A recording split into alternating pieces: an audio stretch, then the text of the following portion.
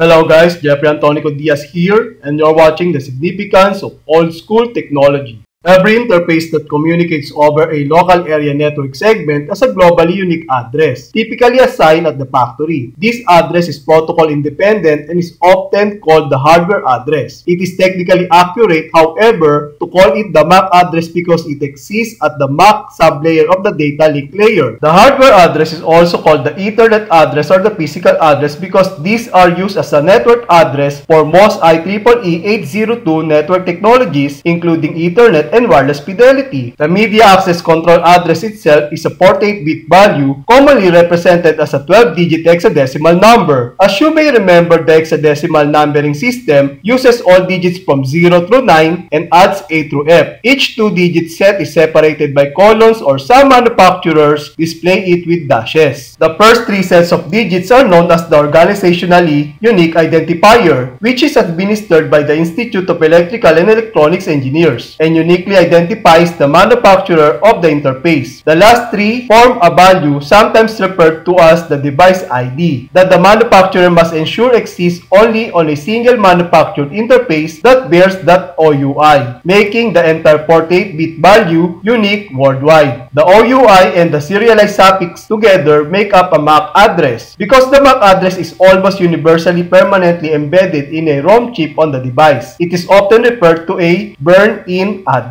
Normally, the MAC address of an interface is set at the factory and cannot be changed. MAC addresses are most often assigned by the manufacturer of an NIC and are stored in its hardware, such as the card's read-only memory or some firmware mechanism. For this purpose, all NIC manufacturers keep track of the MAC addresses they use so they do not duplicate addresses internally among their products. The IEEE ensures that no two manufacturers legally use the OUI. Again, this creates a globally unique identifier for each interface manufactured by any registered vendor, barring rogue manufacturers from randomly creating their own OUI. Administrators are able to change the MAC addresses of the cards they receive, so if they discover a rare duplicate MAC address, they can resolve the conflict, or if they have not recommended locally administered addressing system, they can implement it. To that end, many operating systems allow a locally administered address to override the factory MAC address. The configuration procedure varies according to the software used, but it is usually a simple procedure. A network node may have multiple NICs and each NIC must have a unique MAC address. Sophisticated network equipment such as a multi-layer switch or router may require one or more permanently assigned MAC addresses. MAC address spoofing is a technique for changing a factory-assigned media access control address of a network interface on a network device. The MAC address that is hard-coded on a network interface controller cannot be changed. However, many drivers allow the MAC address to be changed. Additionally, there are tools which can make an operating system believe that the NIC has the MAC address of a user's choosing. The process of masking a MAC address is known as MAC spoofing. Essentially, MAC spoofing entails changing a computer's identity for any reason, and it is relatively easy. The changing of the assigned MAC address may allow the bypassing of access control lists on servers or routers, either hiding a computer on a network or allowing it to impersonate another network device. MAC spoofing is done for legitimate and illicit purposes alike. So these are the command line tools that we are about to use in our activity. Get MAC. It is an example of networking command line tool that is used to enable an administrator to display the MAC address for network adapters on a system. To know more about get MAC command, simply type get MAC space / and then hit enter key. ipconfig. It is an example of networking command line tool that is used to display the current configurations of the installed IP stack on a network computer using TCP/IP. To know more about ipconfig command, just type ipconfig space / and then press enter key.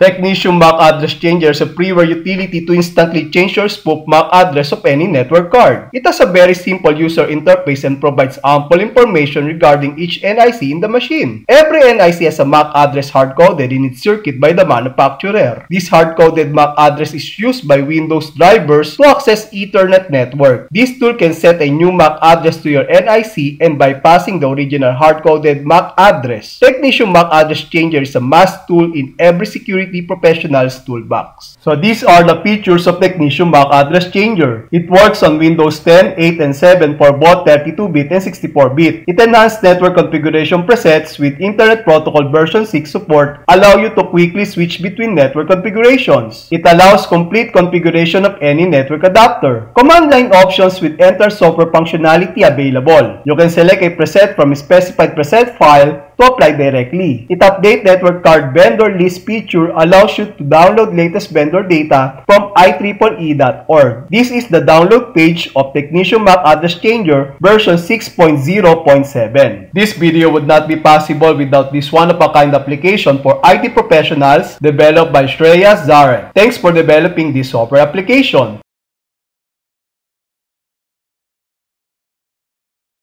So let's start this activity by installing Technitium MAC Address Changer version 6.0.7.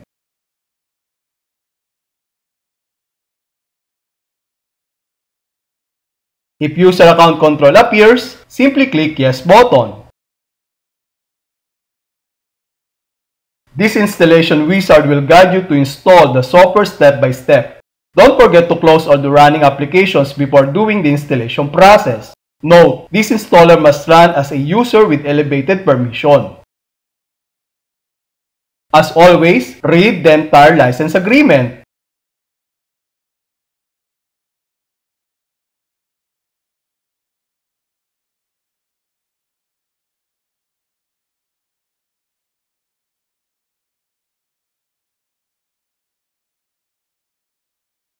Click I agree to above terms of agreement checkbox before clicking Next button.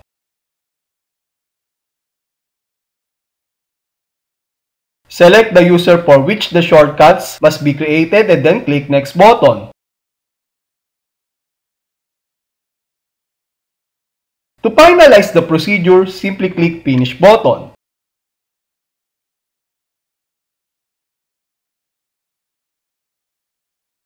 Let us launch Technitium MAC Address Changer version 6.0.7. This application must have administrative privileges to run the program.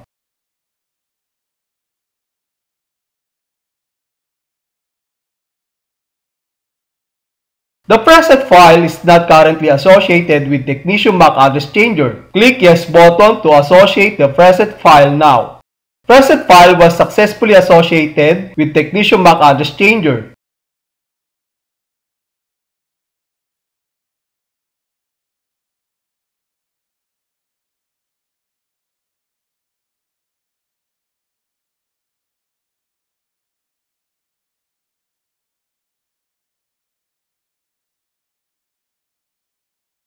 To view the entire IP configuration, simply type ipconfig /all and then hit Enter key.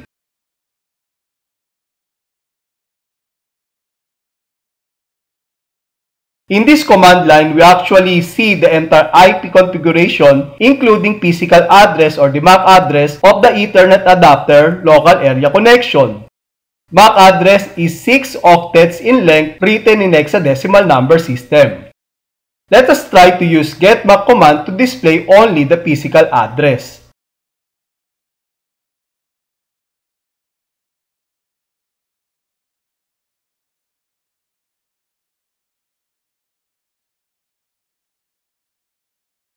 In Technitium MAC Address Changer, click Random MAC Address button to view the suggested MAC address that we are about to use. To replace your original MAC address, simply click Change Now button.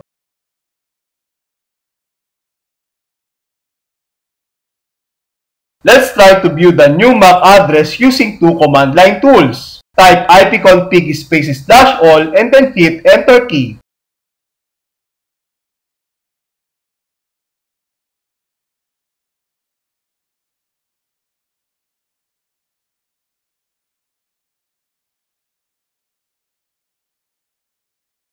Again, let's try to view only the MAC address by typing getMAC and then press Enter key.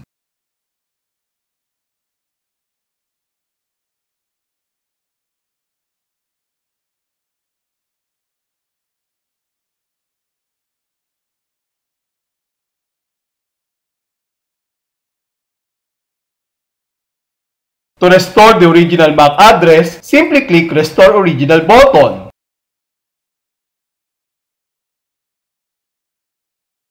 Let us check the original physical address by typing ipconfig /all and then hit Enter key.